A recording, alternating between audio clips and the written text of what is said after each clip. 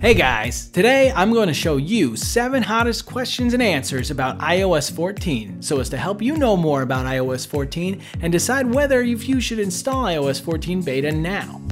If you want to jump on any part of this video, you can check on the time codes below or in the scrubber bar in the video. Let's get started. Number 1. When will iOS 14 officially release? During the WWDC 2020 in June, Apple has not mentioned the specific time when to officially release iOS 14, only said it would be released later in 2020. Since from iOS 9 to iOS 13, all has been released in September, you should be able to see iOS 14's official release also in September this year.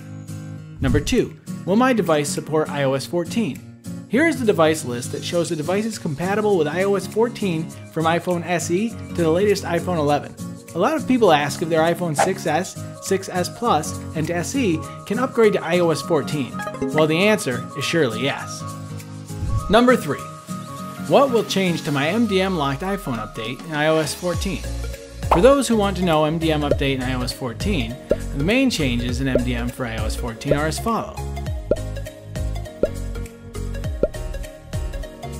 MDM can be quite annoying, and if you want to remove MDM on your Apple device, you can try iMyFone Lock Wiper, which helps you remove MDM fast and easy, and it takes less than 30 seconds for the removal process. It can also support up to iOS 14. Number 4. How has iOS 14 improved device privacy? iOS 14 has also made a great progress in privacy improvements, including mic and camera privacy, location privacy, tracking permissions for advertising, Safari privacy, and so on. The guaranteed privacy that iOS can provide has been one of the most important reasons people prefer iOS than Android, and the iOS 14 privacy improvements have been highly praised by a lot of Apple users who value device privacy a lot. Number 5. What will happen to Siri in iOS 14? You can see in iOS 14 there is no more full screen takeover. Make me laugh. When you invoke Siri in iOS 14, you'll see just a colorful orb at the bottom of your screen. Besides, there are more and better answers. Siri does now give you more answers beyond the facts it knows. Siri's ability to use web-based information to give you a web-based answer has gotten much better.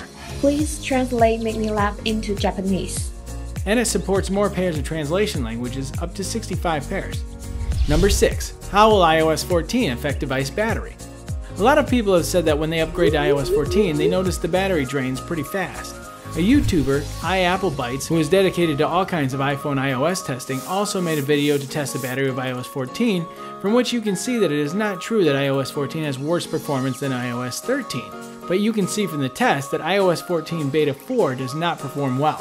One thing should be noticed is that beta versions are known for bad battery, but this test can provide a high level of confidence in a device's battery performance. Number 7. How to downgrade to iOS 13 from iOS 14. If you find iOS 14 is not what you expected after you tried it, you can take a step back, uninstall iOS 14, and downgrade to iOS 13. First, connect your Apple device to your computer. Then put your iPhone or iPad into recovery mode.